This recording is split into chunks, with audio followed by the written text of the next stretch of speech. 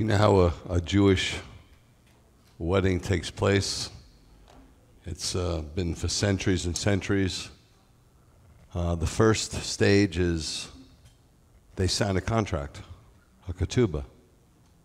And then either the bridegroom or the father of the bridegroom pays a dowry to the bride. So that's happened for us, right? When we accepted Yeshua, the dowry that was paid was his blood. And now the next step is where you found Miriam and Yosef in the betrothal stage. That's where we are right now. We're betrothed. We're as good as married. And that's where the parable of the virgins comes in. We have to keep ourselves chaste and prepared for his coming, because he's going to come at any time. And in the Jewish ceremony, the bridegroom didn't know when he was going to come. But the father, when the father was ready and the house was prepared, the father would send the bridegroom with an entourage and a shofar blast. And then they would consummate the marriage through a feast, a wedding feast. Sound familiar? That's what we're waiting on, man. It's as good as done. Signed, sealed, and delivered.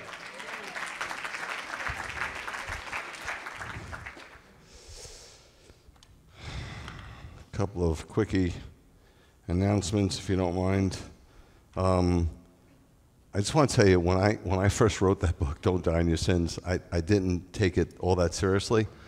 I thought it was going to be used to help you, to help the people of Beth Yeshua, maybe if they had a family member, a friend that they just couldn't get to, and I thought it would be something that they could hand to them and say, just please read this. So I thought 300 books.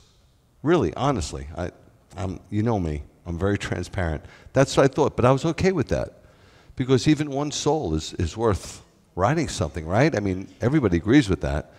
But so far, we have 48,000 English versions distributed, which is a big number. The average person that writes a book, maybe 500, 1,000 copies in the first month and it's over. I mean, I'm not well known. You know, I'm a nobody. I'm not on Instagram. I'm not on TikTok. I'm not on Facebook. I'm not an influencer. Nobody knows me. So for the book to be distributed, and we have 12,000 Spanish versions. So we have 60,000 books, 50,000 being printed, and we still have yet to see the book in Hebrew, which should be available any day now. Telugu, Swahili, and Ukrainian and Russian. It's ridiculous. It's nuts. It's ridiculous because a person like me couldn't pull this off. You know, what am I going to do, stand on the corner and hand out 100,000 books? Well, God's doing this work. There's no question about it. If you knew me like I know me, God's doing this work. In fact, I think we have a couple of pictures, right? There's something going on in Ecuador with a guy that watches. I mean, restaurants and judges and lawyers are asking for more and more books so they can hand them out at their places. No mueras en tus pecados. How did I do?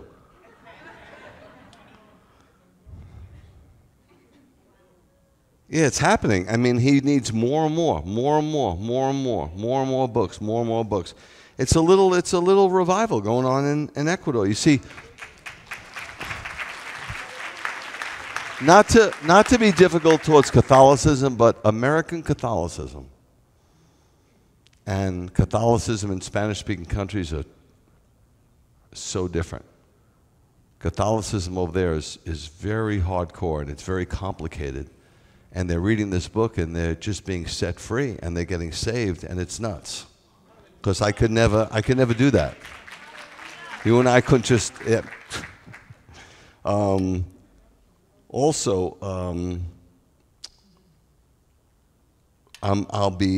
Lord will be baptizing 9 people this afternoon, which is very special. You know, some places don't get to baptize much. We're constantly baptizing. Where's that other picture?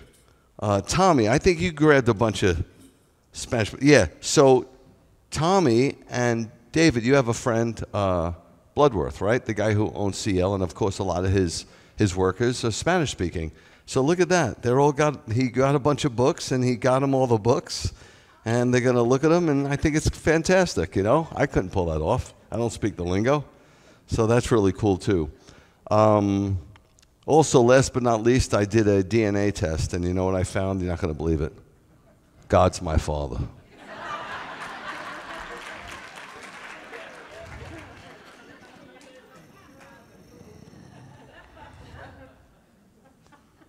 And if you're born again, don't bother spending the money on the test because you'll find out the same result.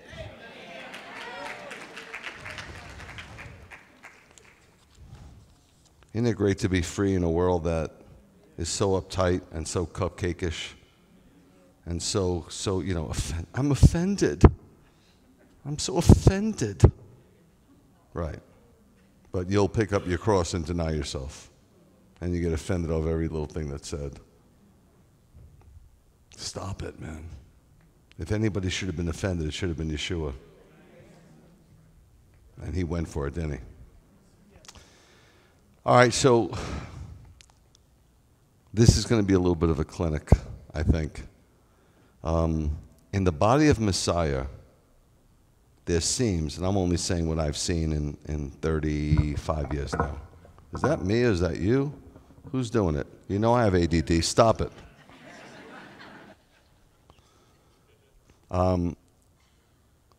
35 years, I'm self-taught.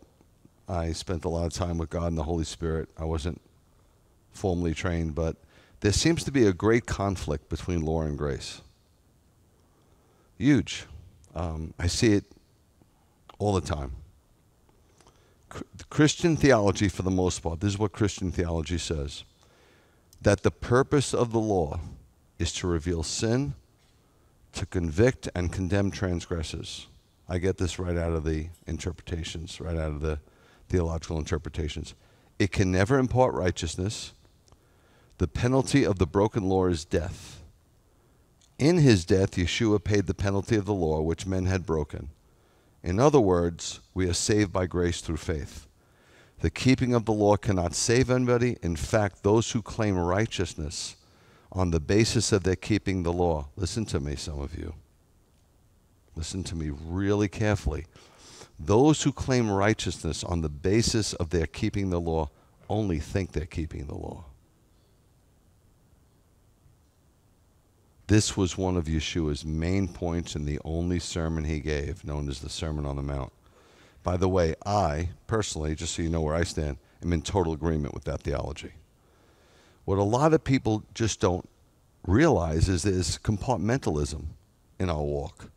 First you're saved. You can't be discipled if you're not saved. That's the starting point. For some people, that's the end point. But it's, biblically speaking, it's just the starting point. Then you go through a phase called sanctification. And then when that's finished, there's glorification. So when you read the letters, you read the Bible, you got to know what compartment are they talking about. I mean, I'm sure you guys have written letters. Did you guys ever write a letter and go, now chapter 3, sentence 16? No, it was put there by men, nothing wrong with it, for teaching purposes. But you must read a whole letter. Listen to me. You are hermeneutically out of your mind if you take just a verse from a letter. There is no way on God's green earth you're going to interpret it according to the way God wants you to interpret it. It's not possible. If you see a guy open up his Bible in a place like this and read one verse and then close his Bible and then say this, which is very arrogant, Lord, open up their ears and their hearts to hear what the Spirit is saying. First of all, who said the Spirit is speaking through you? That's a big assumption. Secondly, you're now going to talk for 30, 40 minutes on a verse taken out of context? And that's why we're really not that well schooled. We're not that well trained. We have our, my favorite verse, your favorite verse. Philippians, who are the Philippians? Where was it located? When was the letter written? Who wrote it? What was going on in Philippi when it was written? Where was the writer when he wrote it? What was the purpose overall in the letter? Oh, wow. That's deep. It's not really that deep. Doesn't take a long time to figure out. Doesn't. So the law, that's what the purpose was. Listen, I feel bad for the children of Israel. God gave them laws to walk out that they just couldn't. They couldn't do it 100%. Nobody can. When the rich young ruler came to Yeshua and said, what must I do to inherit eternal life? What do I have to do to inherit? Great question. And he said, well, you know what the law says. And he goes, I've done these since I'm a young boy, meaning I've done all the law. Again, those who think they're doing all the law perfectly are sadly mistaken. They're deceived. Self-deception. Totally deceived. So you know what? This is a fact. You can inherit eternal life if you obey the law perfectly. You can. Give it a shot. I'm sure you have. It leads you to a place of desperation. It leads you to this place where you fall on your face and go, Lord, why do I do the things I don't want to do? And why don't I do the things I know I should do? Who will save me? By the way, Paul said that about 7 years into his salvation. He didn't say that prior to being saved. And I think he has a pretty darn good resume. What do you think? I mean, you know when you walk in good, you feel solid, you feel holy, and you know why? Because you're not around anybody. It's easy to get along with yourself, right? Like I was home alone for a week and everything was grandiose. I felt like I didn't even sin. I felt like I'd walk on water. And then Lily came home and it was over. If you're alone, you can feel that way, and it's not even totally easy being around, your family who you love. How about people who you can't stand? And the Bible I read says, love your enemies. So how are you doing with the law? By the same token, here's the other side of it. We're not going to stop there because it shouldn't stop there. By the same token, some in the Christian world, and I say some, I didn't say Christianity teaches, but I know the some, they teach that when a sinner receives Yeshua as Messiah or Jesus Christ as Savior, the law has nothing more to say to them. You guys have been Christian. I was never really Christian. I met the Lord. You guys were Christian for a long time. Can anybody attest to that? Have you ever heard that? You're looking at me like a deer in the headlights. Help me out. You know why I need to help me out? Because if you stand there like a yutz and you don't move, I think I'm talking to a painting and I think I need mental health. I got to know because these are things I talk to people. I read these things and I want to know if they're true. I talk to pastors all the time. I say, in the Methodist world, you guys in the Baptist world, I want to know. I want to know what they believe. I want to know what they do. I want to know why they do it. Through the death of his substitute, the person has a substitute dying for them, a Zobach, that's Yeshua. He has died to the law. You'll see this in some letters. But if you're not careful, doesn't Satan twist?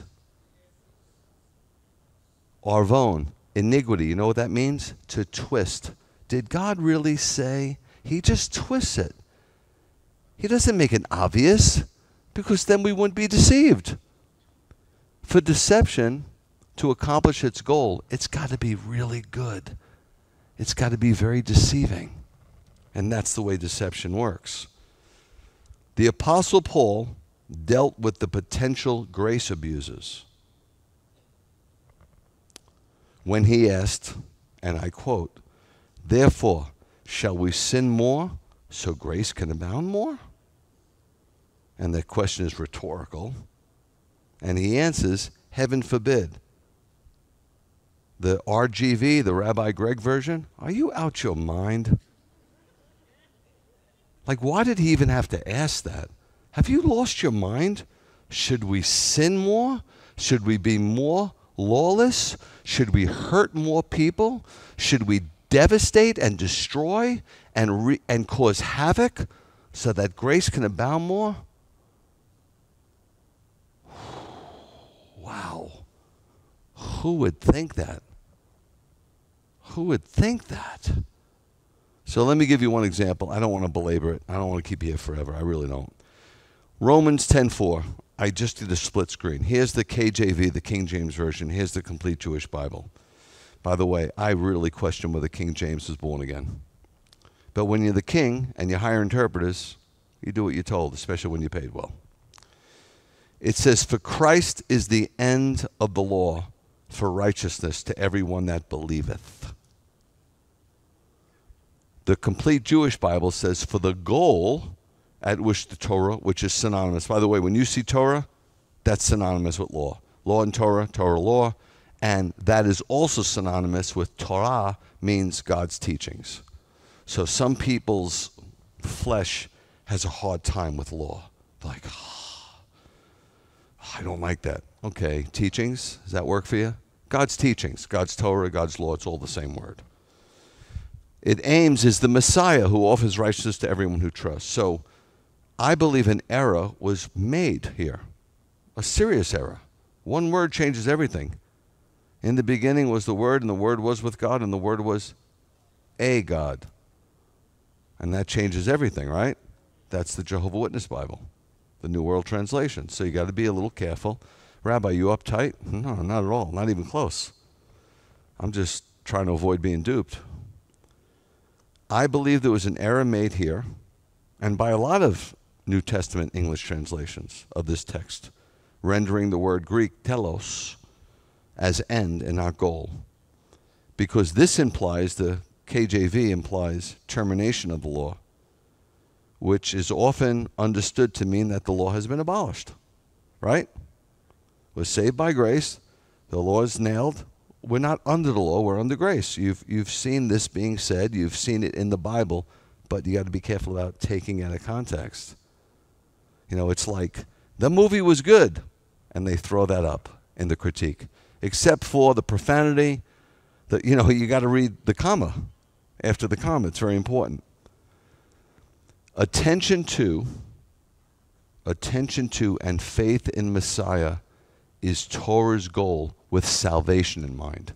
Justification, that compartment. When it comes to salvation, there's no way around it. Don't mess with Golgotha. Do not mess with the cross. Don't you dare add to it.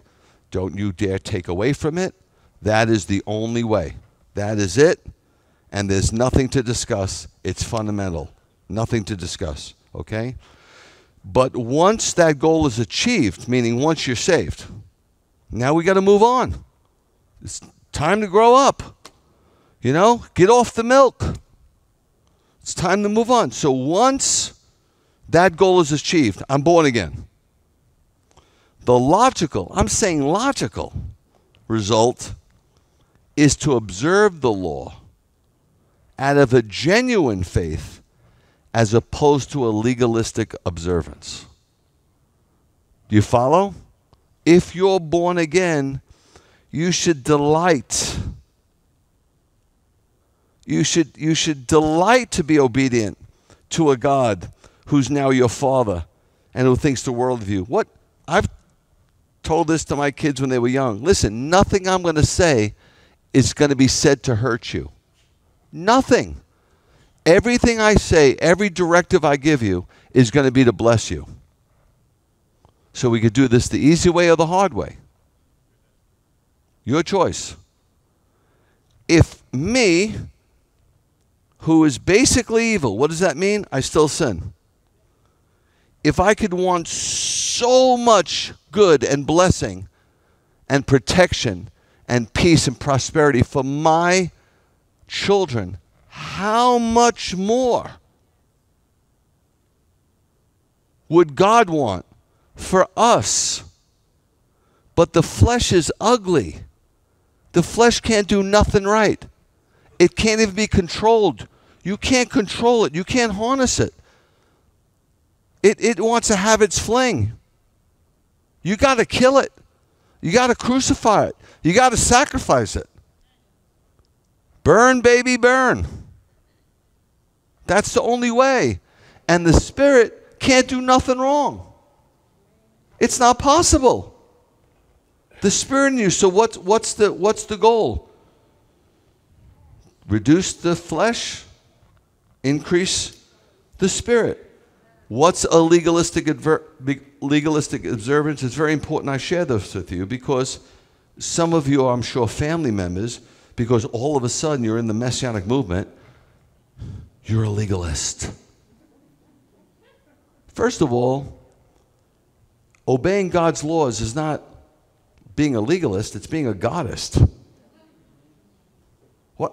How could that be bad? How could it be bad, walking in the ways of God? I just think it's insanity. But there's a guy, a very well-known 20th century English theologian, C.E.B. Cranfield, in his work in 1964 entitled St. Paul and the Law. This is what he said. I can't improve on what he said. Legalism is not what we do, but the reason or motivation behind why we are doing it. You could be here legalistically. You can go to the prison legalistically. You can do all kinds of things for God legalistically, as opposed to delighting and desiring to do it. That's not what he said. That's what I said. The spirit, this is what he said, the spirit of legalism wants a person to believe that they are in some way superior to others due to a circumstance, like a secret revelation or a powerful testimony. People say, Rabbi, your testimony is so unbelievable. You got saved on Yom Kippur in Israel, on Mount Tabor. That's because I was so flippin' lost that I needed something big. It's not because I'm special. The testimony of God is special. Or an obedience to a particular law. These spirits, the spirit of legalism, is promoted by three things: pride, fear, and insecurity. Pride, fear, and insecurity. And it leads to elitism. You think because you have a special testimony or you got some secret revelation that God told you but nobody else, or you're more obedient, so all of a sudden you're the elite. The Catholics don't know nothing because they don't know the Bible. And the Methodists and the Presbyterians, they're kind of lost because they believe in replacement theology and the Word of God is inerrant. The Baptists, they're losing it too. The Charismatics, but now I'm in the Messianic world, and now I've arrived. I'm complete. Not even close. I'm sorry. I love you. But you're a legend in your own mind. If you think something special about yourself, you don't know the God I know. Because every great man and woman of God that I know over the centuries, as they got closer to God, they felt more ugly in their own eyes. Doesn't mean you shouldn't beat yourself up. It's just get off the pedestal. This ain't the Olympics. Only Yeshua got the gold medal. You don't even get bronze. So the conflict between law and grace exists. It does, guys. I don't want it to exist here. That's why I'm sharing this. One person says, quote, salvation is by grace and grace alone. Another person counters and says, yeah, but this leads to lawlessness. God's righteous standard is that the law must be upheld. Guys, I got a newsflash for you. God has always been full of grace. Read Psalm 116. Always. The deliverance of the children of Israel, you don't think that was an act of crazy grace? And people have always been saved by faith. The last time I read in Genesis 15:6, it says Abraham's faith was credited to him as righteousness. This isn't new, it's renewed. When you see a new moon, you don't go, oh, that's a totally different moon. No, it's renewed. It's the same old moon, renewed. The same God who gave the law also gave Yeshua. For God so loved the world that he gave his only begotten Son, that those who believe in him, they will not perish, but have life everlasting. His grace was demonstrated through the law by providing the sacrificial system. He provided a system to cover sin that went on for centuries. I mean, animals, innocent animals dying on behalf of my sin, that's an act of crazy grace. So, Rabbi, is it law or is it grace? Look at Revelation 12:17. Revelation 12 talks about main characters during the tribulation. It says, the dragon, the devil, was infuriated over the woman. Who is the woman? Good. Israel. And went off to fight the rest of her children, those who obey God's commands and bear witness to Yeshua. Why was he so infuriated? Because he failed to destroy the Messiah. Look at Revelation 12. I'm just going to read it to you. Forgive me, I didn't put it in there, but I think it's important.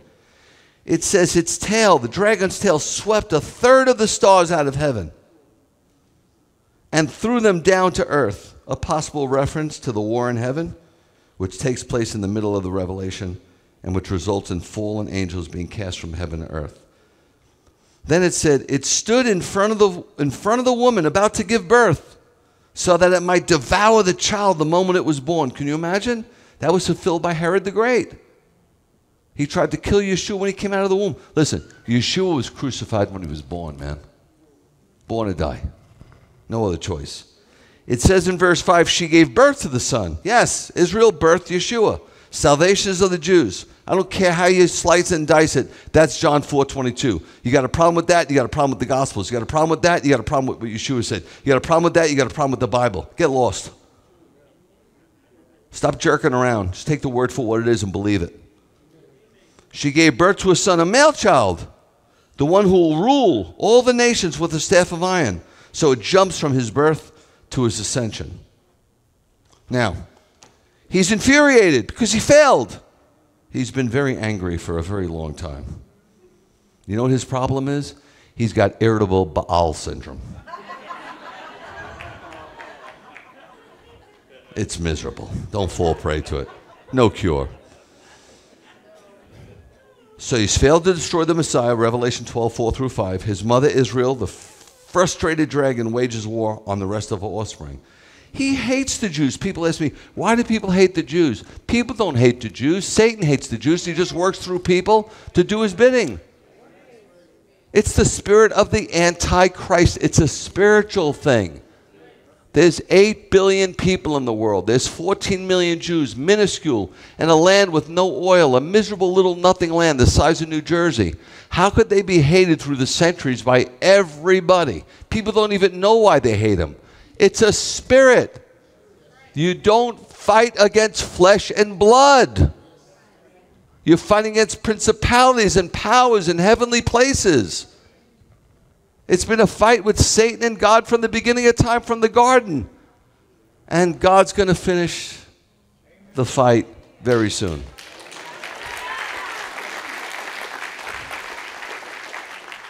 So it says that he was frustrated, infuriated with her offspring. And it says, those who obey God's commands and bear witness to Yeshua. I'll be a son of a gun. You could have both. You could have both. So I can have Yeshua, I can be saved by grace and still obey the law. So it's not, law is good. It says it's holy, just, and good. Romans 7:12. You're not going to tell me that God's laws are bad. Like the don't steal, the don't lie, that's good stuff, man. Honor your mother and father, it's good, right? The grace of God is good. Why are you letting something good compete with something good? That's spiritual insanity. They don't compete. They're locked, man. They're interdependent. You can't have one without the other. Look at James 2:18. Someone will say that you have faith and I have actions. Again, trying to separate them like grace and truth or grace and law. James says, show me this faith of yours without the actions. Go ahead, let's have a symposium on faith. Tell me everything you know about faith, and I'll show you mine by my actions. I'm not going to quote scripture. Baby, I'm going to live it. The key word is show.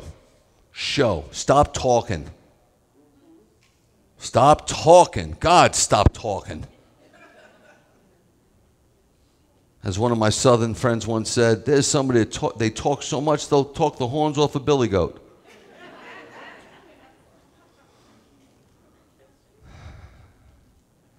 I mean, talk radio, you're listening, listen on the internet, listening, reading, look, do something.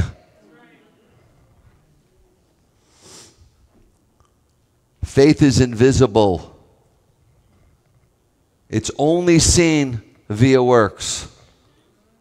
The objector in James is an objector. It's 108 verses, 54 commands, and the objector argues that faith and works are separable. You can separate them. James says, no, you can't. Faith cannot save without works. Why? Because real faith produces real works, and real works evidence real faith. It just happens.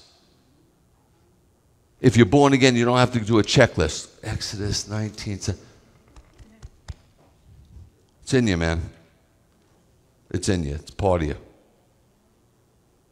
Once we are saved, God desires to glorify himself. Remember when Yeshua said, do your good works so that the lost can see it and maybe glorify your Father in heaven.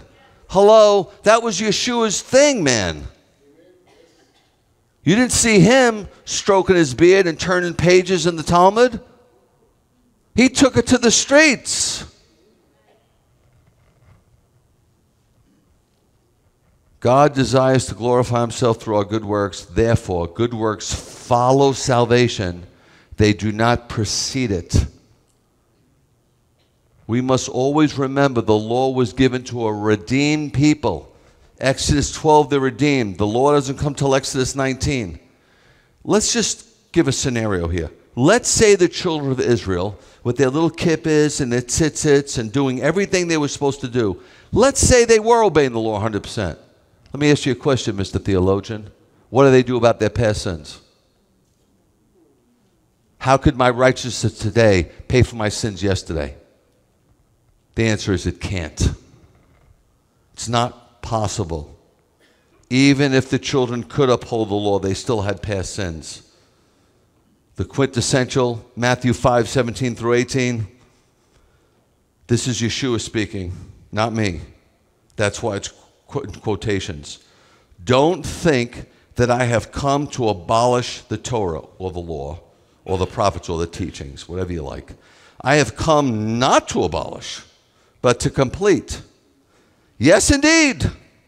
Exclamation point. I tell you that until heaven and earth pass away, not so much as a yud or a stroke. The yud is the smallest letter in Hebrew, and the stroke is how to pronounce it, will pass from the Torah or the law, not until everything that must happen has happened. Most revolutionary leaders sever all ties with the past. You know, you got, Rabbi, you're a dinosaur. First of all, if you think I'm a dinosaur, you need glasses, but that's another thing. They sever all ties with the past, and they reject the traditional existing order. I'm a traditionalist. I'm not old school. What's this business about old school? I'm a traditionalist. I'm traditional. I don't want to change the message. If you give the message, it has the potential to change us. I'm not going to add to it. The Bible says if you add to it, you add the curses upon yourself. I'm not going to take away from it. It says if you take away from it, you'll have your name removed from the book of life. I'm giving it straight up, man. But Yeshua was a traditionalist. He upheld the law of Moses and insisted that it must be fulfilled. Nothing in Scripture, not even the smallest stroke, is insignificant. The law is the system of legislation that God gave to the children of Israel through Moses' hand. The Sermon on the Mount not only upholds the law and the prophets, but it amplifies them and develops their deeper meaning. We are not saved by works, but by grace. By the same token, if we truly love the Lord, we would not only have a desire to walk in his ways, we'd be delighted to. That's why you must be born again. You must be born again. There is no way around it. Matthew 5:19. So whoever disobeys the least of these commandments and has the audacity to teach others to do the same will be called the least in the kingdom of heaven. But whoever obeys them and so teaches will be called great in the kingdom of heaven. In returning to the sermon, we notice that Yeshua anticipated, at least I believe this, a natural tendency to relax God's commands. You know who will tell you? Relax. Satan. Don't take it so seriously. Man, you're a little uptight. Why don't you relax? Because they are of such a supernatural nature, people tend to explain them away. I'm just a sinner saved by grace. You should be a recovering sinner. You're still the same after you got saved? What did salvation do to you? Give you a pass, don't go to jail card, you play Monopoly? Or they rationalize their meaning. Well, he didn't really mean that.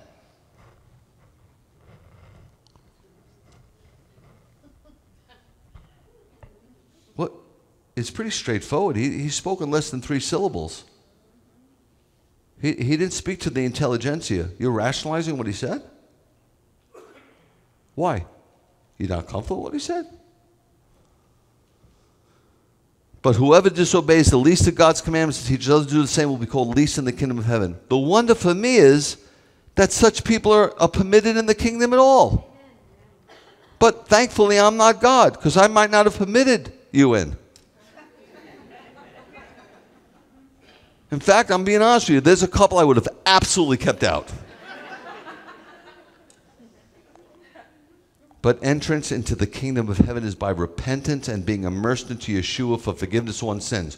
Compartmentalized. Salvation, justification. A person's position in the kingdom is determined by his obedience and faithfulness while on earth. In other words, the person who obeys the laws of the kingdom shall be called great. Look, some of you go to sports events. It's fine. It's entertainment. Don't make it more than that. Don't cry because your team lost. First of all, you don't own the team. In a lot of ways, they own you. But go, have fun, knock yourself out. When my first son was young, I was training a guy who was a billionaire in Ormond. He had tickets, first row, Orlando Magic. I played a lot of basketball when I was young. He never went. And one day he just said to me, hey, you want my tickets? I knew they had to be good. He's a billionaire. The owner, Rick DeVos, sat behind me.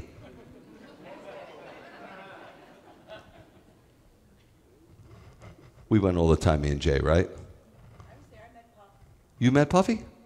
I got a picture with Puff. I took you? Yeah. What happened to Jeremy? He was there. We had more than 2 tickets? Yes, we all went. He was nothing. They didn't charge him a ticket. He was a little... What do you mean he was nothing? How dare you talk that way about our son? Woman, it's gotten into you. Oh, our kids are nothing. They mean nothing to me. But let me tell you what happens when you get spoiled. If a guy called me, I remember this guy, Scott, he called me. He said, hey, I got tickets for the Magic. Would you like to go? I said, where are the seats? You know what I'm saying? I don't want to be in the nosebleeds in the kingdom of heaven.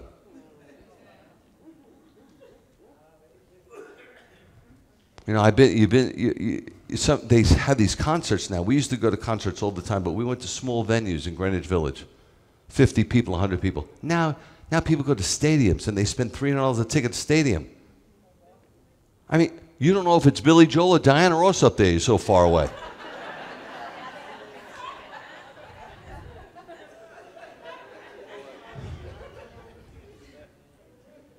In other words, all believers will have eternal life, but not all will enjoy to the same extent their rewards. Their rewards. Just so you know, a guy by the name of Roy Blizzard and David Bivin wrote a book called Understanding the Difficult Words of Jesus. Gentiles, Christians, they did an incredible job. On page 154 of that book, they said abolish and fulfill were words of rabbinic augmentation, meaning if you were a first century Jew and you used those terms, fulfill and abolish, they knew exactly what you were saying. To abolish means to incorrectly interpret, and to fill means to correctly interpret. So what Jesus was saying to a very Jewish audience, In fact, they were all Jews in a Jewish place called Israel. And the king of Israel, or the king of the Jews, is speaking, and he said, you guys are jerking around. You're jerking around. You're seeing how much of the world you can hold on to and still hold on to the kingdom. He said, now I'm going to correctly interpret it. Doesn't mean to abolish. You can't abolish the law. What are you going to do? Abolish thou shalt not murder? Abolish thou shalt not commit adultery? Abolish thou shalt not. How are you going to do that?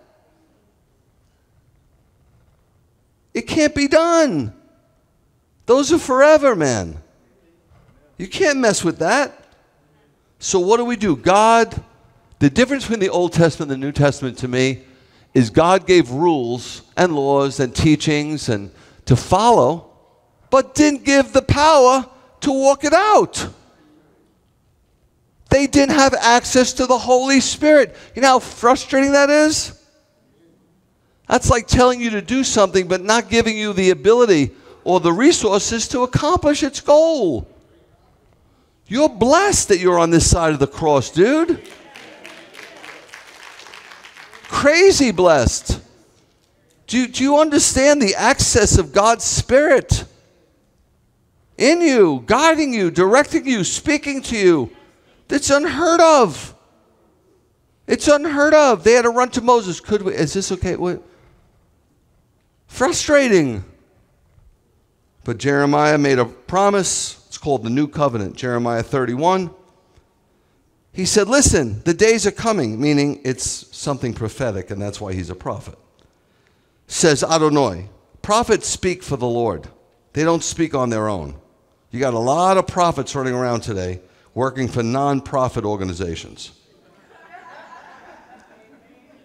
Says Adonai, when I will make a new covenant. There it is. You're a New Covenant believer. You're not a New Testament believer. You're a New Testament believer, but you also believe in the Old Testament, hopefully. But you are under the New Covenant. You're not under the Mosaic Covenant. You are a New Covenant believer. That's how the Bible describes you. And he says, one day, somewhere in the future, I'm going to make a new covenant. I'm going to renew the covenant I made. Meaning, it's not brand new, it's renewed. I'm going to take that Mosaic covenant and I'm going to renew it. How are you going to do that? What, are you going to tell us again? You're going to put it on another stone? Oh, I'm going to do something way better than that. No, I'm not. I'm just going to hand you a rule book. Watch what I'm going to do under this new covenant. First of all, it's made with the house of Israel and Judah. So if you're not grafted in, you're screwed.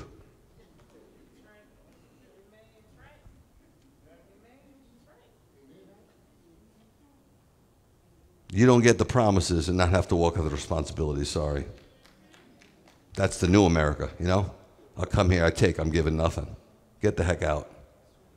It will not be like the covenant I made with their fathers. What covenant did he make with their fathers? When I took them by the hand and I led them out of Egypt. I led them out of slavery. I led them out of bondage. I delivered them. I redeemed them with a strong arm. It wasn't some covert black ops. I did it right in front of Pharaoh and his army. He said, they're mine. I'm taking them. And guess what? You're not going to do a flipping thing about it. And I brought them out of the land of Egypt because they, for their part, violated my covenant. They didn't do their part. They didn't obey the Mosaic covenant. Even though I, for my part, was a husband to them. I cared for them. I protected them like the apple of my eye. Every promise I made to them, I fulfilled. For this is the covenant I will make with the house of Israel. Here it goes. This is what you're under. I'll put my law within them. How could anybody in their right mind, as a Christian, as a new covenant believer, say he abolished it when he's saying, I'm going to put it inside you? How do you reconcile that? Well, one day I'm going to put it inside you, but it's abolished. Do you hear yourself? Do they hear what they're saying? They're smarter than me. They went to seminary.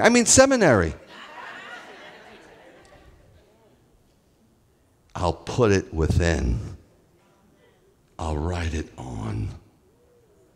And I will be very personal. They will know me as their God. We are going to have intimacy, They're going to know me so well that they're going to actually be able to call me Abba Father. This is crazy, guys. All right, we're coming to the home stretch. The Torah needed to get on the inside of us. It wasn't working on the outside. Drive on I-75. You see speed limits? How are they doing? It needed to be placed on our heart, which is the center of our total person. You know when you say, oh, my kids have my heart, or they're always on my heart. This is the idea. With the ways of God written on our heart, we would have an inward desire to walk them out. Attention to and faith in Messiah is Torah's goal. Not to end Torah per se, but to make the ways of God alive and kicking on the inside of us.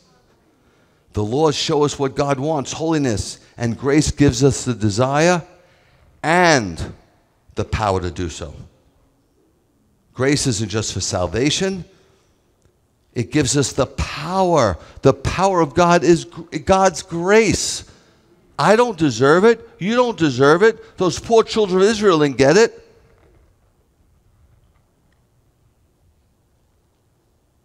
Last verse, 2 verses, Ezekiel said it this way, another major prophet. I will give you a new heart. This is God speaking, not Ezekiel. He doesn't have the power to do that, nor do I, nor do you. And I'll put a new spirit inside you. They must have been like, what are you talking about? What are you talking? I don't know what you're talking about. I will take away your stony heart of your flesh, your hard-heartedness, your rebellious ways. You're flying off the handle because some chinch bugs got in your grass. Lunatic. I will put my spirit inside you and cause you to live by my laws, respect my rulings, and obey them. I'm going to cause you, he says, to live by my laws. It almost seems like he's forcing, but his laws are ways of pleasantness, peace, and protection. What he's forcing on us is blessing. What he's forcing on us is protection. What he's forcing on us is prosperity. What he's forcing on us is good mental health. What he's forcing on us is for us to be a blessing to others so we can feel good about ourselves. He's forcing a great purpose on us so we don't have to be depressed and down and out. That's what he's forcing. Look at the word cause. In the Hebrew, asah means to do. In other words, we'll just do it. So it looks like God came up with the slogan to just do it some 2,500 years before Nike did. See, listen to me. Listen to me. This takes sometimes years to figure out. It shouldn't. But if you cause yourself to do it, if some of you think, no, I'm holy, I'm disciplined. Listen, if you cause yourself to do it, then you get the glory. Oh, well, I'm doing this, and this is my ministry, and that. You're getting the glory. Now, you say you don't want the glory, but you're sure talking like you do. And this doesn't work for me. It's all about him. Then stop talking about yourself. Start talking about him.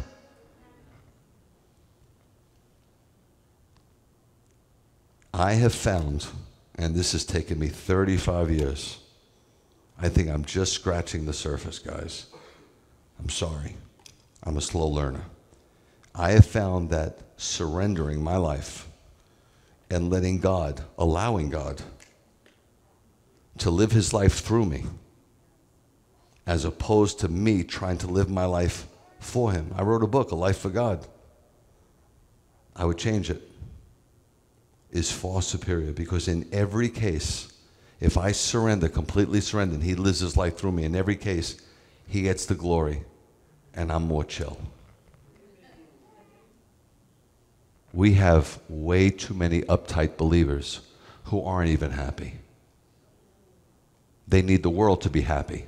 God, yeah, it's okay, but the game, the party, the vacation, that's what makes me happy. And then I go on that and I go, thank you, God.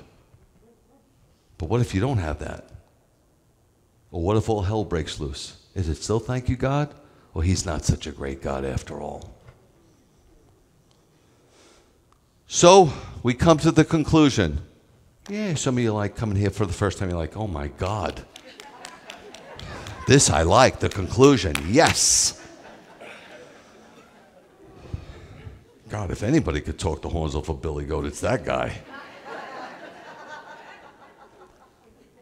So we come to the conclusion that the problem with the law is not its use, it's abuse. The law is not faulty, it's fault finding. The laws of God were given to a redeemed people and was never meant to save souls. We don't have to choose between the grace of God and the truth of God. For all grace without truth is deceptive, and all truth without grace is destructive. In reality, we should walk in the fullness of God's grace and the fullness of God's truth. We live in a religious world today where God's love is overemphasized while his righteousness is played down.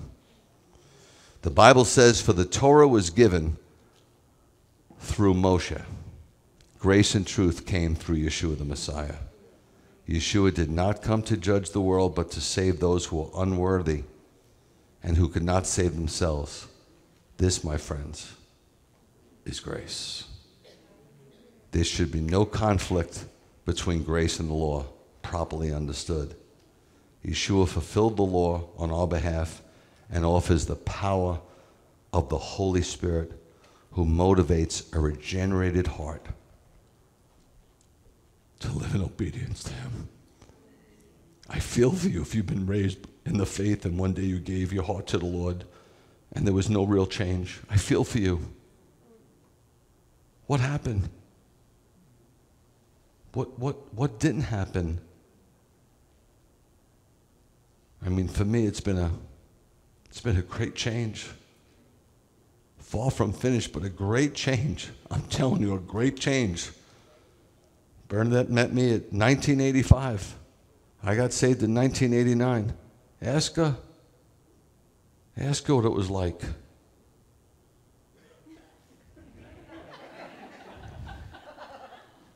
And everybody in the Bible who got saved had a great change. Everybody, that's what I see. And people come far and wide to hear some great testimony about somebody who was like a hitman for the mafia, and now he's got a homeless ministry or something. That's a great change. How come there's been no great change for you, Sweet Pea? How come the change has been that you're just more judgmental and critical and more difficult to be around, more miserable? Great change since I've been born. It's been a great change since I've been born. Great change, y'all, since I've been born. Been a great change since I've been born. Things that I used to do, I don't do no more. Things that I used to do, I don't do no more. Things that I used to do, I don't do no more. Been a great change since I've been a great change since I've been a great change since I've been born. Do.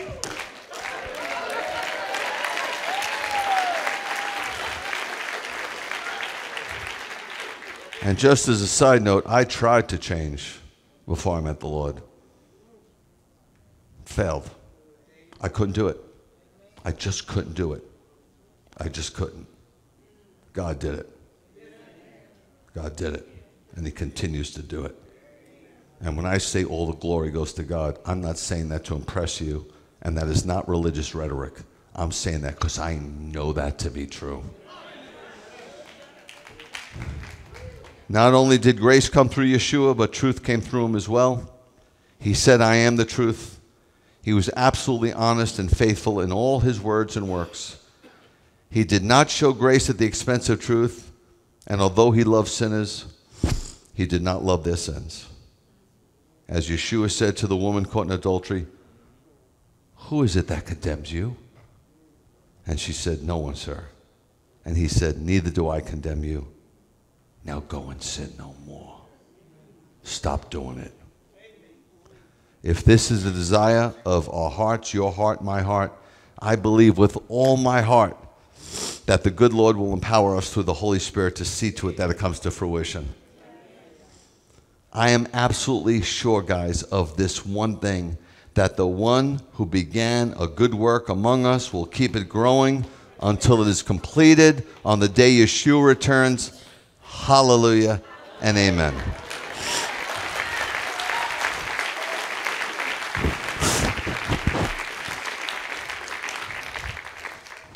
Now, tomorrow is a special day, and I'm sure you're going to be with family and friends, maybe.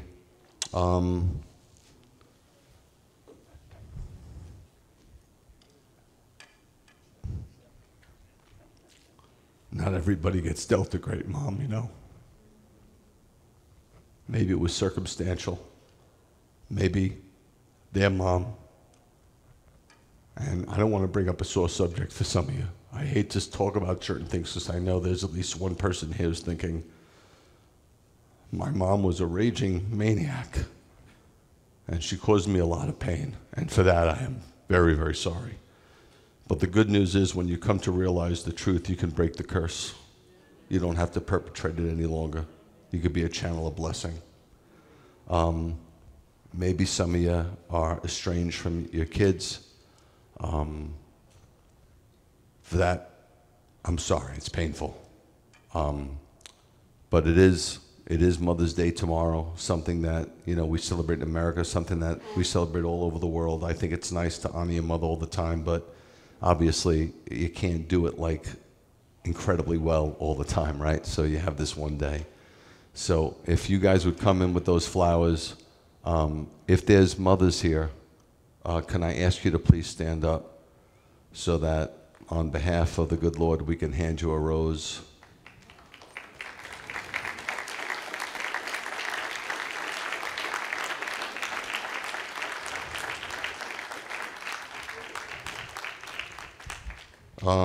If I'm going to be busy tomorrow and then Monday I have to go out of town, if you're alone tomorrow,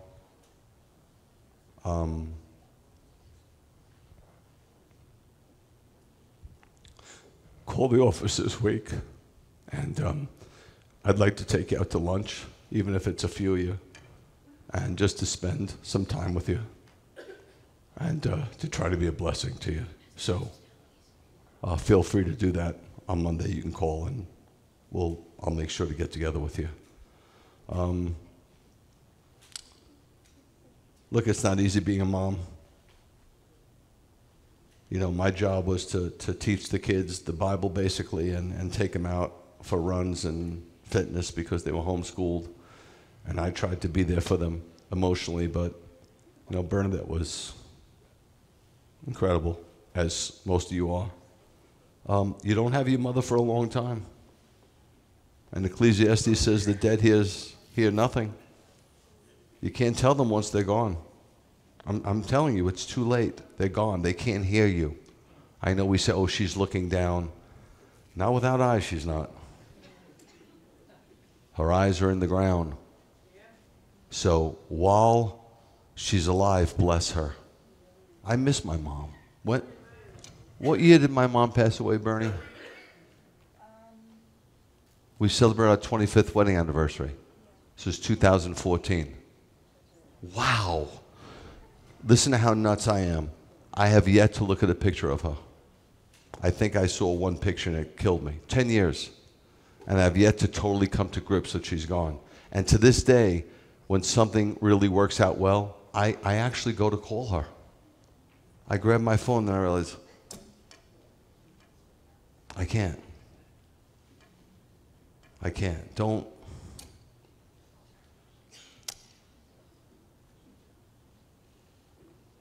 Just, man, be a lover. The greatest act of love is forgiveness. Whatever it is, forgive and move on, man. It doesn't, you harbor that and it's just destructive. It just destroys you. Don't let the enemy win. Don't. So I hope you guys have a great Mother's Day tomorrow. I hope you have a lot of fun. I hope you feel blessed, incredibly respected. And to the mother of all mothers,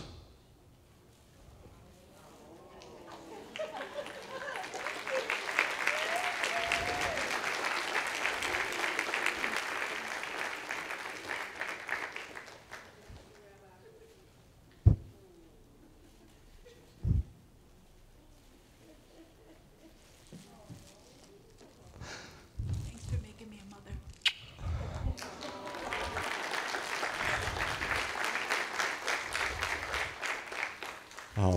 we better stand now.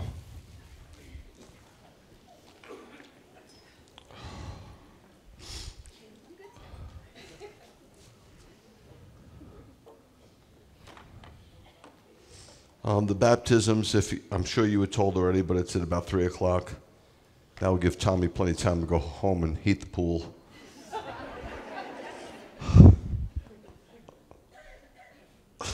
May the Lord bless you and keep you. May the Lord make his face to shine upon you and be gracious unto you. May the Lord lift up his countenance upon you and give you peace. In the name of the Prince of all peace, Yeshua. Yivarechecha Adonai v'yishmerecha. Yo'er Adonai ponav elecha v'hunecha. Yisa Adonai ponav elecha v'yasem lecha shalom. Shabbat shalom. Love you guys.